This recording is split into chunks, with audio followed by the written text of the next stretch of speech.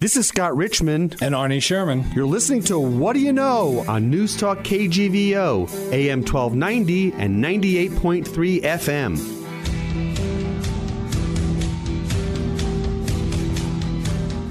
Arnie, good Sunday morning to you. It's always a good Sunday morning when we're getting ready to talk about food. Yeah. We've migrated away from food for a bit, but now we're back on our favorite topic. Totally. And we're bringing somebody that we haven't had in here for over 3 years. A friend. Yes, Drake Doepke, who launched in Missoula SakeToMe and then Michi Ramen bar. And when those first hit the marketplace, we had him in here. We haven't had him in here since. So we want to hear about what's been going on, and he's the new co-owner and co-proprietor of Florabella. No, it's exciting. You know, we love talking about food, and he's a foodie. And he's been traveling all over the world eating food. At the same time, he's been developing his restaurant. So it's good to hear what he's thinking about the industry, what he's thinking about how this all fits in here, what the market looks like, what's happening in the restaurant business in Missoula. It's all good, and it'll make me hungry. You know how a community values its influencers, its leaders, your politicians, your community civic-minded leaders. Drake is a leader because he's bringing great food into the community. Sure. Right? He's introducing us to some really challenging dishes, interesting dishes at SakeToMe, right? Yep. Ramen, which we knew was an underserved market, and you and I both loved when he opened that up. And we've always been hankering for great Italian. Yep, and now we have all three, and we're going to hear more about it. Yeah, and we do know that, like, rising tides lift all boats, and so when you bring good restaurants in, it just ups everybody else's game. Yeah, they have to, because who's going to want to go get a grilled cheese sandwich somewhere when you have all these other options? You have to put some bacon on it and some Parmesan on the outside to crisp it up. You're right. Well, Arnie and I are going to talk about our favorite subject, food, with one of our favorite guests, Drake Doepke, back after this. Arnie, we are back with our guest, Drake Doepke. Drake, it's been a good while since you were last here in the studio with us. At that time, Michi Ramen had opened, and your second SakeToMe had opened, and now you've migrated into some other sorts of things. But for our listeners, could you kind of go way back and give us sort of the history of how you got to where you are now, and then we can catch up with what you're doing today? Yeah, sounds good. Thanks for having me. So I guess if you want to know the history, so we don't need to hear about childbirth. We're not going to go that. We're not going that far back. But your professional career. Yeah. So we started it in Big Fork with the original SakeToMe, and it was the most shoestring that it could possibly be. So people see the stuff that's going on now and don't realize that that's sort of the genesis was. We started it with $10,000. So and what year was that? It was in 2009. 2009. And it was. You can't. I didn't even know you could start a restaurant with that little. We had you could start maybe a food truck, right? Maybe, dude. We had old equipment, like freezers that didn't have like doors on it that we had to duct tape close, and we had, an old kegerator that was a refrigerator that I had to reach into to grab stuff out of for service. We had ice bins that were acting as mise en place. So yeah, it was about as shoestring as you could get. So you had less than $10,000, and you started a restaurant in 2009 in Big Fork. Yeah. What was your thinking at that time? Had you ever run a restaurant before? Well, I've been working on them, since I could work, basically. And I was living in called it the Holy Band in Hawaii. It was holy for, double entendre. It had holes in it, and it was holy. So, you kind of had to say a prayer before you started it, type of thing. And I was ready. I was like, look, I'm tired of living in the holy van on the beach. Working for someone else. Working for somebody else. So it made sense I called up and said, hey, is there anything available in Big Fork? And there was this unit, and that's where we still are today. So. And you were from Montana before that, before you went to Hawaii. Yeah. Where in Montana, Big Drake? Fork. Okay. Yeah, Big Fork. So that was home base. That was home, so it seemed like an obvious place to kind of So in this time, back to. You've been working since you were working, and you were working in a variety of restaurants, including a sushi kind of place.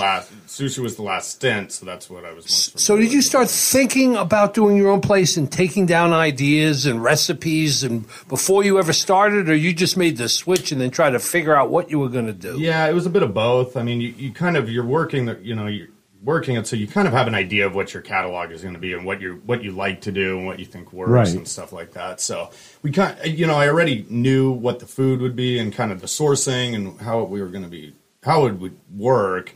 But like the business side of it, oh my God, man, that was completely shoot from the hip. Like I didn't know how to run QuickBooks. I didn't know how, we had like old paper, register, old paper checks. I mean, that's how we started. I mean, like even though the technology existed, like Aloha was out by then. They didn't have like the newer systems that they do now. But I mean, they had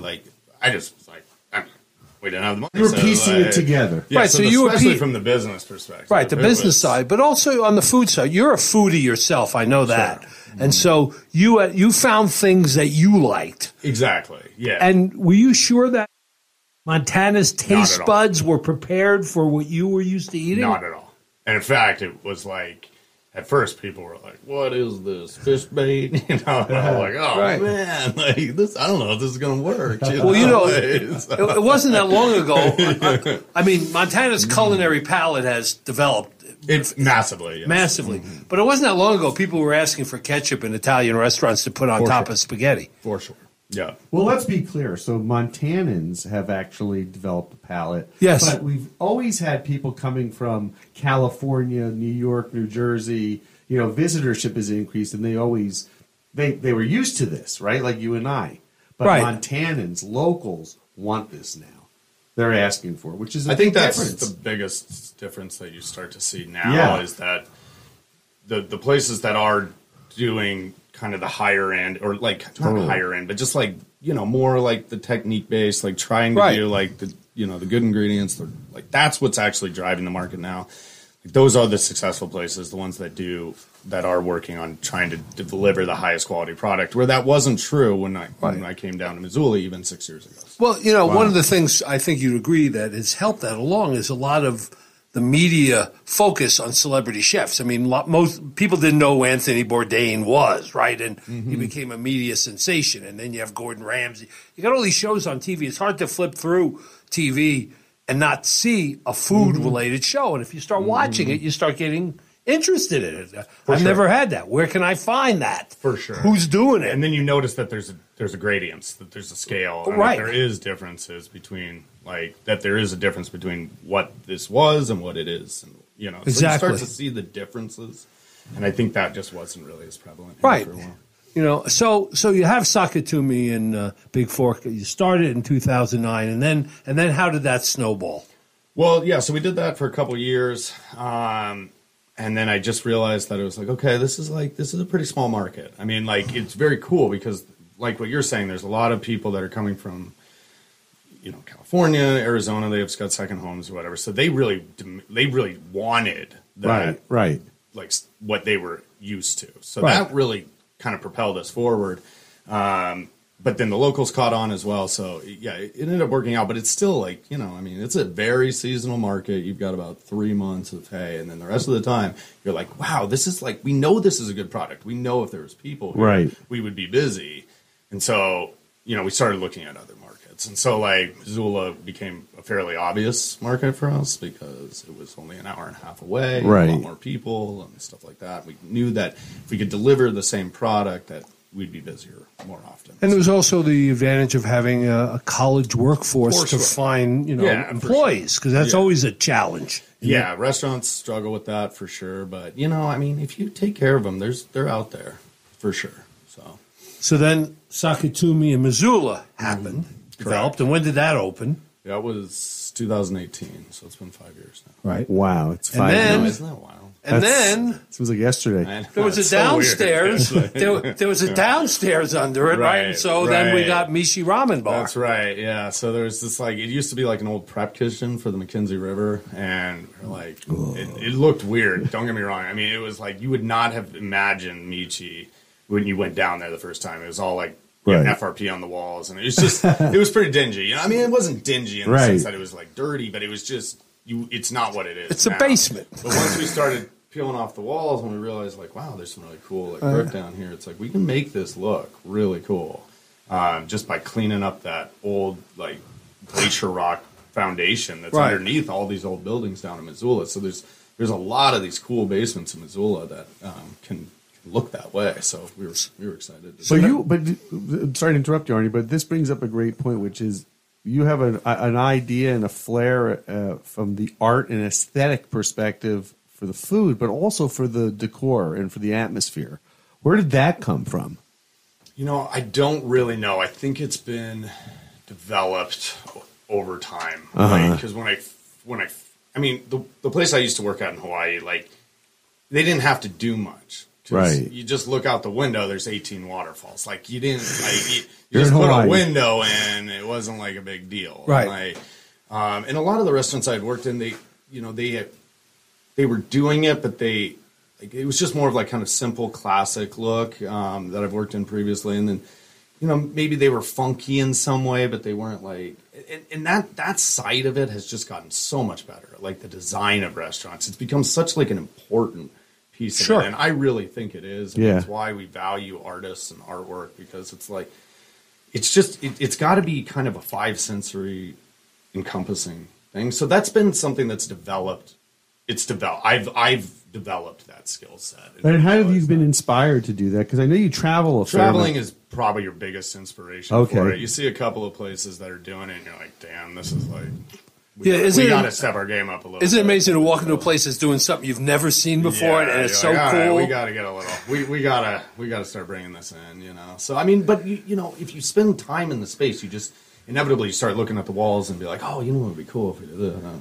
So you start working it like that, and then it becomes just like any other skill set. But I think it is tied with the food. Like if you like beautiful things, you want to be in a beautiful space, you want beautiful food, it all starts to kind of tie together. How do you manage the staff and the workforce that you bring in for your restaurants? Because service industry is notoriously a tough job. Like it's a lot of work. It's physically demanding. It's physically demanding, but it's also emotionally demanding because it can be. Right? Yeah. And it's not a surprise. A lot of folks that work in the service industry do fall prey to, over-medicating themselves to deal with the challenges of working and long hours and, a client or a customer saying, this tastes not like what I was expecting, and they're disappointed, and you're just being the receiver of all that.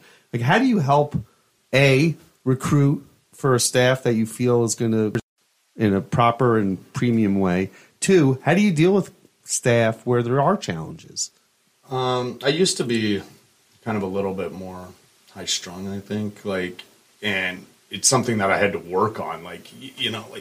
You want to create, take away that feeling from a management, from an ownership perspective. So they're not getting hammered on, both sides. Because that, the customers are going to be demanding and might have complaints, and there might be that emotional fatigue coming from one side regardless. We can't control that. But from the managerial ownership side, we try to make sure that we ensure that it's a fair, kind, relatively peaceful environment on our side, that we have their back. I mean, because you're only as strong as your people. None of this, this is a team deal, man. And it takes the team. And so you got to definitely find those people and then make sure that you take care of them. And it means that it's in compensation, but it's also in just the environment that you create, and make sure that you're, you have to, there's times where you have to be exact about what you want, but you can do it in a way where you're not lording over people. Yeah. You're not putting an extra burden that is not necessary. Don't add a burden. Life's hard enough, So, sure. So that's something I've really tried to cultivate as well. It's just your culture. The culture of it is to make sure that it's a good place to be, that it's a healthy place to be. It's a good environment. And your customers looking forward to being there. They're going there with great expectations. They're going to have a great meal. Right. They're going to have a great, just 3 hours of time. It's one hand washes the other, right? I mean, right. If I'm stressing out my staff, unnecessarily, then they can feel that, the customers feel that. All of a sudden, you're like, well, why does it feel this way? And it's like because like there's just this vibe that starts to get created. Now, if they like want to be there, then they start having love for the game. They want to be there. They want to take care of you because you take care of them. It's really it's fairly simple, but it seems to be elusive. And in some places in the world, it's considered more of a profession than it is here. When I stayed at, I was in Paris and stayed at one of the top hotels, Le Bresson. Right. And the head of customer relations in the hotel had been there 31 years. And he was still enthusiastic and well-dressed and well taken care of. And I was there when you still had to have a COVID test. And I went up to him, his name was Jean, and I said, Jean, I need a COVID test. And he said, when would you like the doctor to come to your room? We'll make all the arrangements for you. That kind of environment where you feel like you have some control and the person, has some confidence and some pride in his job, makes it last. 30 years. You don't find 30-year employees very often in restaurants and bars and nightclubs and night spots in the U.S. I mean, I would like to see it shift that direction to more of like a profession, more considered to be. I mean, there's such like a negative connotation when it comes to like a server. It's like, oh, are you just going to be a server forever? It's like, yeah, maybe. Because what are we really talking about? We're talking about food and wine and hanging out with the community. Like, well, if you're isn't that what you're doing? There's reasons why people come here to hang out. Like, so why is it such? And in some markets like San Francisco, why is that a negative thing? In markets like New York and San Francisco, servers in good restaurants make $150,000 a year. These guys are killing it. They really are killing it. But it's also employees that believe in you and see your success and the success of the restaurant as their success. Yeah, they get the long game. Right. Yeah, they take ownership for sure. So let's go back to the timeline. So now you have 3 restaurants. Correct. Your strength up until this point has not been management and the business side of things. Well, I'm learning. Right. At that point. Yeah. But now, did you bring in other people to be on the management side of things at 3 I have restaurants? Great managers. I mean, that's really how. I mean, it's top to bottom. You got to have a great dishwasher and you have great management. But management is definitely that. There's no way to expand without having people that you can trust and that really understand the vision and really want to carry it forward. And so, management is super critical. So I have good managers in Big Fork. I've got good managers down here, and that's what makes it go. So things are cruising along, doing well, and then COVID hits. Yeah. What did that do to your business? It was just like it was like a fire in a kitchen, man. You just gotta you gotta address the problem. So it's like, okay, and the hardest thing about that was like it was such a moving target. We didn't really know like what was going to happen. What was happening. We didn't know what was going on. So like we weren't really getting like no one knew. So it wasn't like there was no one you could call. You couldn't call like the city and just say like they were just like, oh, I don't know. I mean, like so every day was just kind of a new fire that had to be put out. So it was a challenge, but honestly, in a way, restaurants were kind of equipped for that because that's sort of what we're in like problem solution management like all the time. So it was just an added component, but it's like I mean, this is what we're doing. We're always putting out fires. Right. It's just another bigger fire. It's just a bigger and a longer fire. Different fire. Yeah. And then just not really kind of knowing how it was supposed to be done and what was really going to be the most because there was the regulatory side that was saying, okay, you can do this or you can't do this, but then there was like the actual side of like trying to get information about what was going on from like from a CDC side or from because no one kind of knew what was going on. So it's like, is this responsible? Is it irresponsible? Like, what is the right thing to do? And then you have the supplier issues, right? And then that was a massive other thing that happened. During and post, and we're still kind of in that era of it's getting better for sure. But so you come out of COVID, you got 3 locations. They're all in sort of the the Asian seafood area, and then all of a sudden I hear about you're going to open an Italian restaurant, Florabella. So tell me about how this offshoot came about. Well, so it was during COVID, right? Like, and I just kept driving by, Caffe Dolce, the old Caffe Dolce. And I was like, man, that's just such like a shame that isn't like great building and going. And it was such a great building. And we were looking at doing another project. that was a little farther out, and I just drove by the building, and I was like, man, like, I wonder if we can get Caffe Dolce. Like, so I talked to my buddy who's a real estate agent, and I was like, look, what would it take? Kind of came to a number to offer, offered it, and we got a counter back, which it wasn't like, sometimes, you know, you just get dead air on the other side after you make an offer. So we got a counter that was really not off of our initial. So hey, we were able to get it done. So, and you know, it just seems so. I mean, the building is so Lake Como. I mean, like, it's such northern Italian. It's hard design. to think about putting like something else in there, right? Be Italian, beautiful. And we also knew that there was just there was a need for like more of a contemporary Italian restaurant. It was something that wasn't being, I thought, represented as much as it could be, or there was more space, you know, for something like that. And you have outdoor space. Yeah, the patio is so. It's dope. Yeah, I just love that building, dude. Yeah, it's dope for sure. And it's a great building. And you brought a partner in, though. Correct. Ben Berta. Is this your first partner? This is my first partner.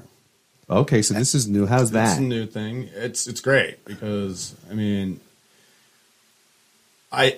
in order to grow, you kind of have to. I mean, you want people who are in and invested and who can be you if you're not there. Right. So he's that for sure, and he's got a great knowledge of European cuisine. Spent a lot of time in Italy and Spain and France, and like knows the stuff frontwards and backwards, and also has a great lineage of operations. So he knows how to set them up. He knows how to like train. He knows how to do all that stuff. So I couldn't have asked for kind of more in a partnership in that way, because you can't do everything. I mean, eventually you just run out of bandwidth. So you got to start incorporating other people into the fray. And then Ben, at the same time, just to make things more complicated, he's opening another restaurant. Downtown, a bar restaurant. Yeah, simultaneous. I mean, he opened that like legitimately. I was like, are you sure you want to do this? I mean, we're working on this other thing. And he was like, yeah, I can do it. And he was able to pull it off. This is the place that's on next to the Wilma? Plata, okay. Which has Spanish tapas. It's like a bar. Conservas bar. Yeah, it's really cool. It's a cool idea. It's exactly what you see in like Spain. I mean, it is what it is. Like, Portugal, a lot of places. There are 100 of them. Spaces that are serving conservas. You sit on the bar and you get small plates of olives or cheeses or meats, and you drink local wines, and And of course, here we don't drink local wines. Right. But regional wines here. Right. Do we know what's going into where El Cazador used to be? I don't. Uh-oh. Look at I always have a nose I'll come for back. We can talk about that later. Let's focus on. He's fast becoming the Mario, what's his name, Battaglia? Oh, don't brand me to that guy. How about Jeff Ruby? How about Cincinnati, Jeff Ruby, who's got about 8 places. Jeff Ruby. Yeah, my nephew is executive chef for Jeff Ruby. Let's do a quick ID. Drake Doepke is our guest here on What Do You Know? Drake, I have a question. So you did some traveling recently because, we're connected via socials, and you were doing a lot of eating and drinking along the way. Where were you and what were you doing? Yeah, so I was in the Valtellina, which is like the northern part of Italy. It's kind of a lesser-known area. It's part of the Italian Alps. It borders Switzerland. And a buddy of mine has a place out there, so went out there and spent some time with him. It's awesome. It's where like the 2026 Olympics are going to be. Yeah, Bormio, very cool area. It's very Montana, frankly. Is it? Yeah, I mean it's like mountains, ski resorts, hot springs, it's all the stuff. It's great Italian. If you go a little south, you have Brescia and you have Lago di Garda, the big lake that looks like Flathead Lake. Well, yeah, I mean Como's an hour away from the vault, so and it's exactly like Flathead Lake, except it's like castle towns all over it, and little wood cigarette boats instead of So it's a very cool area. I had never. If my buddy hadn't got a place out there, I wouldn't have probably ended up there. And it's really neat. Awesome. And there's this green belt that goes around it's kind of midway up the mountains. Yeah. And that's where everyone lives. Like all the towns are kind of midway up the mountains because just the way that the thermoclines are there's kind of this fog in the valley floor where there's like a river. I mean, it's Montana, man. That's so cool. Yeah. And then there's this green belt that kind of wraps around the valley. Yeah. And it's where they grow the olives and they got the dairy cows and they got the grapes and it's Nebbiolo. So, I mean, it's some of the rarest best wine in the world, and they can grow it in this region. It's pretty wild. Yeah. It's a really interesting part. A lot of people, when they go to Italy, don't go to northern Italy. They go to Sicily or they go Rome. Milan's like the farthest, right? They'll end at Milan, right. They won't go north. Above, so it's pretty How cool is that? How long are you away for? I mean, right now I can only get away for a couple weeks at a time. So I was there for like 2.5 weeks. Spent most of the time in the Valtellina, some time in Milan, and then we went to Paris for. Isn't that great, Arnie, to be able to go to Italy for 2.5 weeks and it's work?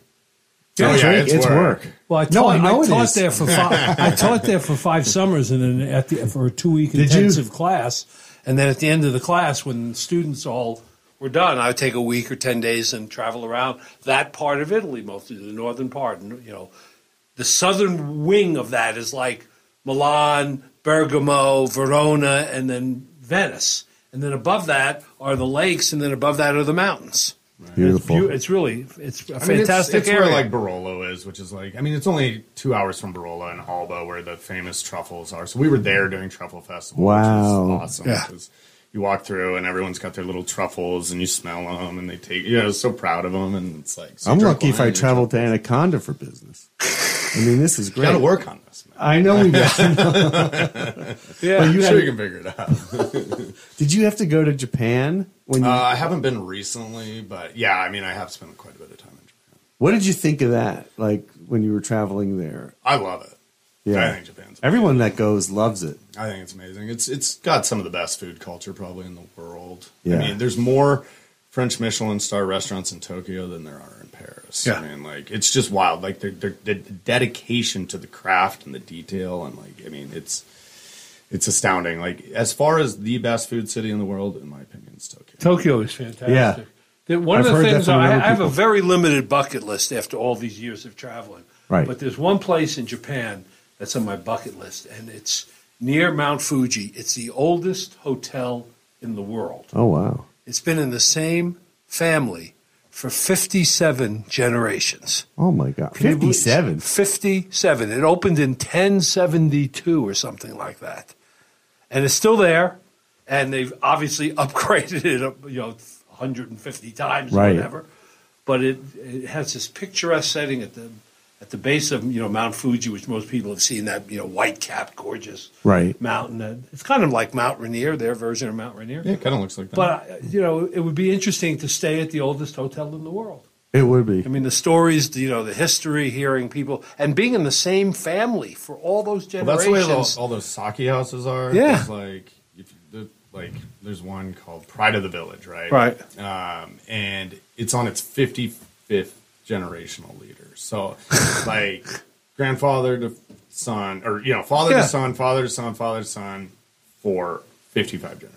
Yeah, it's just incredible how that could So be. zoom in a little bit. So internationally, Tokyo's your place. How about domestically?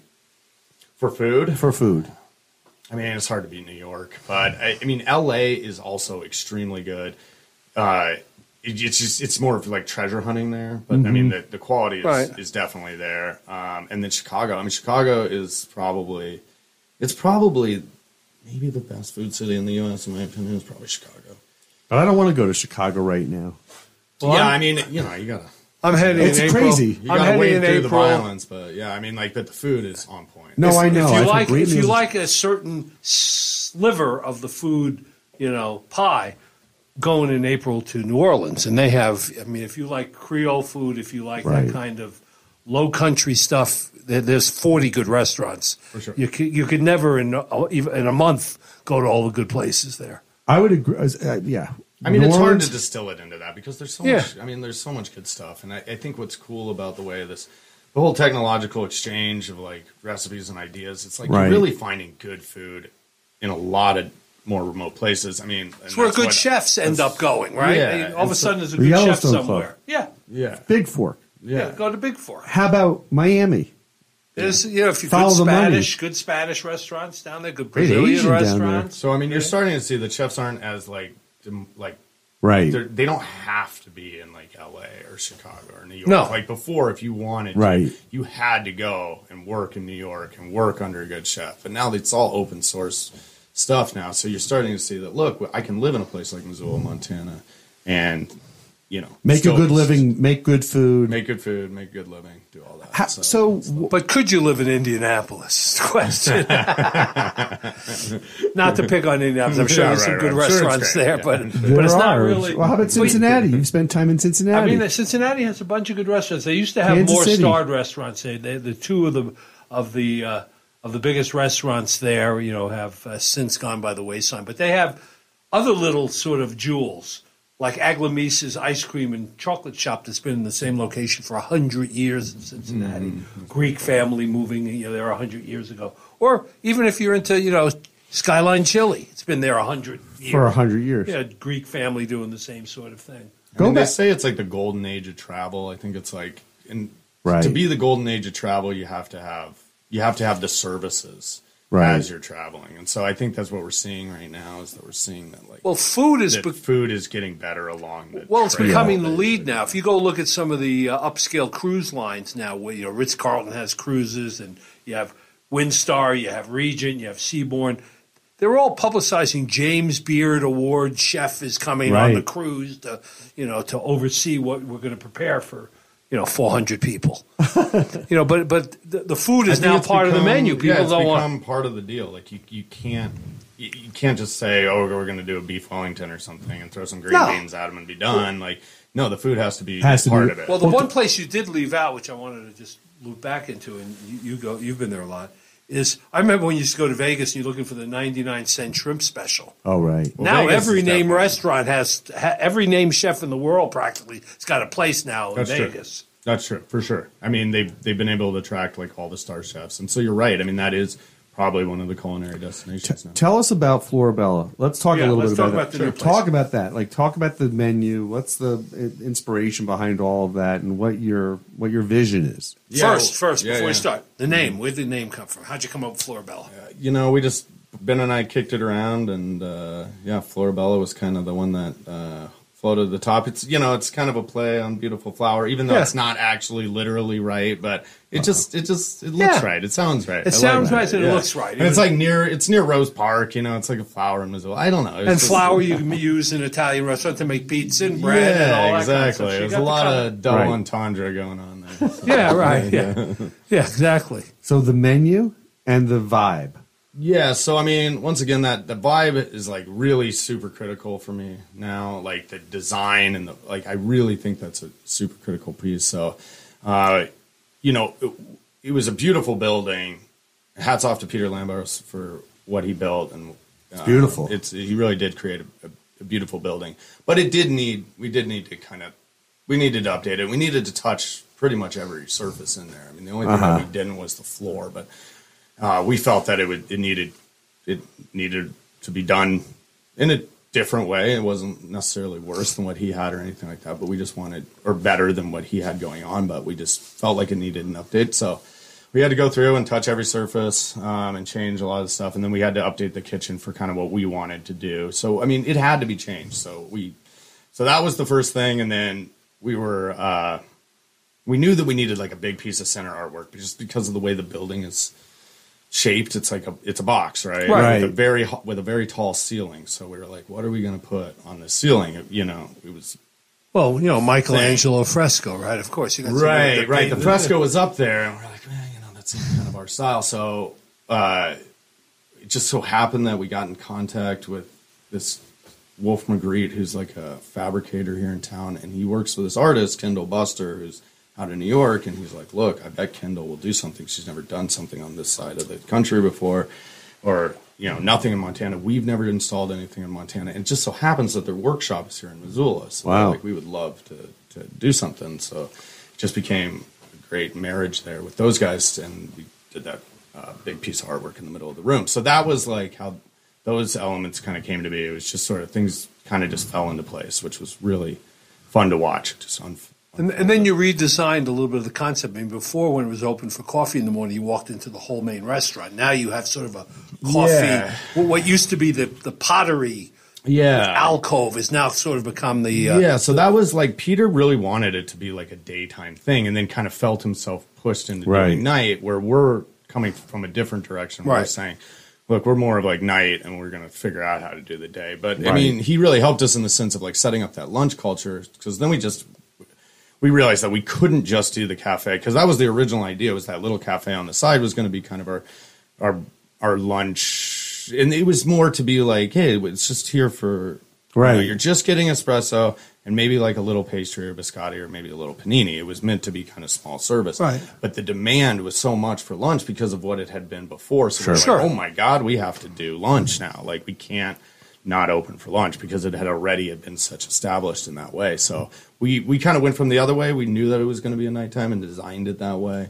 and then added the lunch, which we had to do pretty much immediately, which we hadn't planned on doing. Well, because it's sort of the university neighborhood kind of crowd that would, go there. And, I mean, it was just a go-to place. It's their neighborhood spot. It's a neighborhood spot, but they want a better, they don't want to just have a lunch encounter, a neighborhood spot. They want to have a real restaurant. Maybe. To relax. Right, exactly. Well, my observation just going inside is seeing that it's laid out in it feels a little more full. It feels more like a restaurant. There seemed to be a lot of open space when it was Caffe Dolce. Well, because he had designed it as like to be kind of specifically that way. That was his vision. Well, originally when they opened it, was going to be a coffee place. It was a coffee place that had ice cream.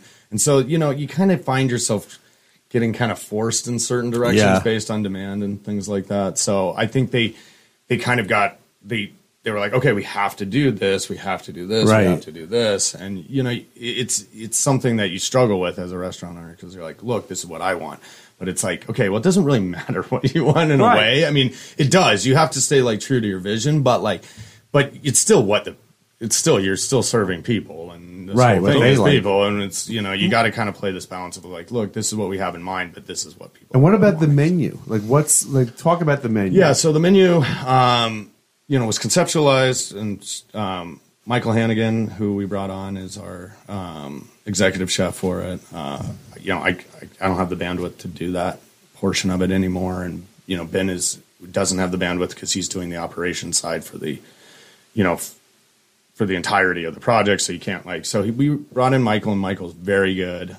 He's very diligent, very hardworking, very talented, creative guy. So he's been a lifesaver in that way. And then the crew he brought on is very professional and very good. So it's really dependent on that team, because I mean, you can want to do a lot of cool stuff, but you got to make sure that you can execute all that stuff. Right. So having him be a part of the team is really critical.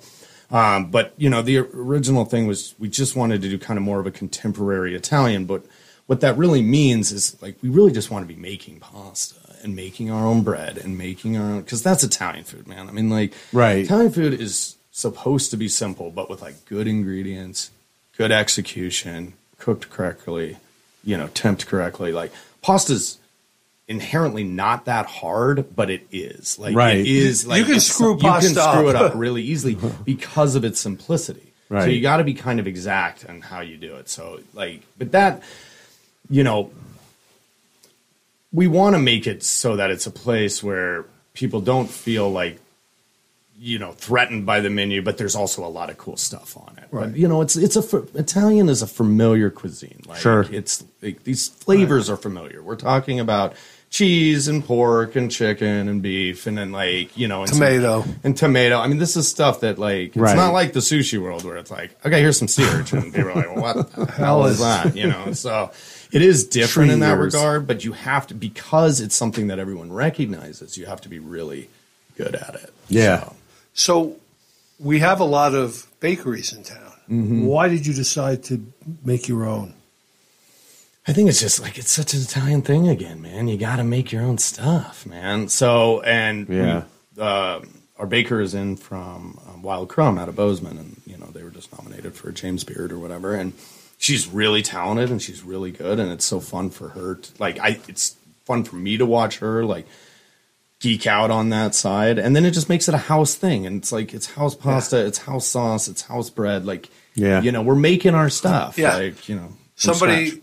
I was there for coffee, and then I took one of your loaves, the olive loaf, and I'm on trying to lose weight. And by the time I got home, a third of the loaf was gone because it was exactly 15-minute ride. It was perfect. Right. It had the crunchy, crispy Yes. crust and the soft, warm, and inside, and it had the olive. I mean, it was really well done. She's really talented. It was really good. They're having some fun. It's going to be fun. What are to the watch. hours? Are the So the cafe is open. So currently we're not open during Mondays, which eventually we probably will change that. Right. But we just kind of need like prep day and order day, like Regroup on this, especially early on. We just need to make sure that everything. Yeah. It gives us the time to catch up. It also gives us time to do some like little odds and construction projects and stuff. So right now we're closed on Mondays, and then the cafe, which is the coffee shop, that opens at 8:00, and that goes till 2:00, and then the lunch kicks off at like 11, and that goes through the night into 4. Are you doing sandwiches at the cafe? So the cafe is more of like your pickup pastry bread, like biscotti, your coffee, right? Like, and we may kind of move there. We may kind of move into more of like small grab and go panini type of stuff from there, but no, the lunch kicks off at 11, and that's when it's like sandwiches and salads and pizza. Well, it's more like a real Italian place. Italians don't eat heavy breakfasts. You don't go to an Italian coffee place. Just a little something to go with the coffee. That's right. That's sort of to go with your latte or your cappuccino in the morning. Right. One of the things I mentioned to someone the other day about spending time in Italy, and I think Drake knows this, is somebody will say, let's go for coffee in the morning, and it's not unusual for them to stop off at 2 or 3 places on the way to work. Yeah. They go to one for their cappuccino. They go to one because they got a nice little pastry that they like, and they get another. Then they get an espresso there, and then they hit the last one. And that's a typical thing, which is very unusual. Yeah. In New York, you go to Dunkin', and grab your coffee and a donut, and you're gone. When you're swinging in for espresso all the time. I mean, I'm feeling a little peckish. Like, let's just get an espresso. Like, I mean, it's effective. It works. Yeah, it's like, hey, I'm going to just go have a little quick espresso and then like move on with my day. So I'm in Brescia, and my friend there, Guido Cupolo, says, I'll pick you up and take you to the university, because I was teaching the university. And it's like 15 minutes. I said, well, no, I'll walk. He said, no, I'll pick you up. We'll get some coffee. It took me 45 minutes to an hour because we stopped at, we got to stop here for this and here for this. Well, you're bringing up a good point, which is time. Drake, how do you split your time between 3 restaurants? I mean, it's hard. Don't get me wrong. I mean, but it's really, you're only as good as your people, right? So like having getting them to buy into the vision, and everyone's like kind of on the same page, then you don't have to be there all the time. I mean, there's no possible way I could be at any place all the time. Like this is what we're doing, and we all agree on it, and it's kind of like, and everyone kind of knows what they're responsible for. I mean, it's many hands, make the load light. Well, let's say I was at SakeToMe the other day for sushi, and they had a sushi that was new on the menu that had foie gras. Approve new items that go on the menu because they have cost implications, right? If somebody's buying foie gras, it's more expensive than just tuna or salmon. I mean, I'm still, I'm. There's certain things I really care about, right? And I mean, do I care what wine comes on and off the wine list? Not really. It's not like, I mean, I do care in the sense that it's like I do want great wine on the menu, but it's not like I don't, if they move that around a little bit, as long as they're in their cost stuff, it doesn't really bother me. Things that I really care about are like, the management hires and who's on like kind of that team, because that's somebody that I'm going to be dealing with. So that's really important for me. And then the menu is like, it's my background, and I really care about it. So like, and you enjoy that.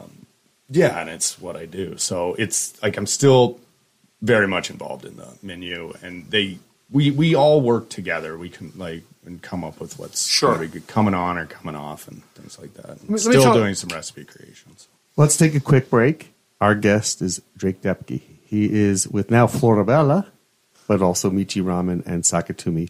Back after this. Arnie, we are back with our guest, Drake Doepke. So at the same time you're developing new restaurants, there's a lot of other new restaurants that have come into Missoula, and many of them are in the same price point. So what's your thoughts on the new competition that's brewing? Because there's just so many dollars you can spend on, high quality food, and our population is not New York. And so what's your thoughts about how I think it's good. The new competition? I think it's good. I think it's that, rising tides raise all ships. I think like you want to have it also sets the standard at a higher. It raises the bar basically for all of us to make sure that we're on top of our stuff. So I actually think it's all positive, to be honest with you. Yeah, the only blowback that I've heard just is that, and it's happened. It's not just here; it's everywhere. It's that the prices have now kind of not just inched up; they've kind of grown by inflation's been pretty real. So I mean, like the fact is we're paying twice as much for crab now than we were last year. Yeah. So we can't raise our prices by twice as much, even though our cost has gone up twice as much in some cases. So like, I mean, it's across the board. So like, it's one of these things where we're all kind of having to play this dance a little bit. It's not like we're saying the customer fronts the whole load, but like we can't front the whole load either. So. No. Are you okay with you're just beer and wine there, right? At Flora, yeah. At Flora. Mm-hmm. Any chance of getting a full license? No, I think it's perfect with that. I think it's exactly you what don't it need be. it. Right. Yeah, I think it's what not with Italian. Fits Italian that is model. wine. I mean, don't get me wrong. It'd be nice to have an Aperol spritz, but we don't need it. There's some very cool Italian cocktails out there, but it's not. It's not what that place is. It's not essential to the operation. Right. So what are we missing in the market that we don't have? If you were raising your magic wand over everything. Yeah. I mean, there's definitely plenty of room for some other stuff for sure. I mean, I think that where's the dim sum at? I think there's plenty of room in the breakfast space. I think there's I think there's the Middle Eastern Levant cuisine space. I think so. Right. I definitely think there's some space in the market for sure. So I'm not gonna say anymore. No, okay. I got it. We'll hear about that on a future show. Yeah. When you're not working, how do you maintain your 6 handicap? I don't. Good. Then we're going to take you out to play golf with you. This is your time, man. This is your. Chance. You're right. These are your years. Well, what do you do when you want to let off some steam besides travel and play travel's golf? a big one, to be honest with you. Yeah, golf's big. I mean, just getting outside, getting onto the rivers, getting on the lakes, getting out in the woods. Just going out. I mean, I still love going out to eat, man. Don't get me wrong. Like, I mean, as much, even though I'm in it all the time, like that's still my all-time favorite thing to do. And us too. Number one. Good. So. What are you eating tonight? Yeah. What are we going to eat? If you were to have another place up at Flathead Lake, another restaurant up in Flathead Lake, what would you do? I'd probably do ramen. Yeah. Word.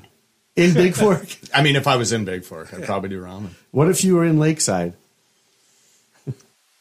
I live near there. That's a good one. Maybe Italian. Yeah. Italian is always maybe Italian, because it's like there's a lot of good farms and stuff up there, and that lends itself to Italian. I would agree. By the way, you know what I just heard turned over once again is the lodge at Lake Mary Ronan. Yeah, which is a great location, but boy, are they encumbered by staffing is a different animal up there. It very much is, and a lot of land and just everything. But anyway, how do we find out more about the new restaurant and your other restaurants? What's your website addresses? Your details? So it's SakeToMe Sushi and then Michi Ramen Bar.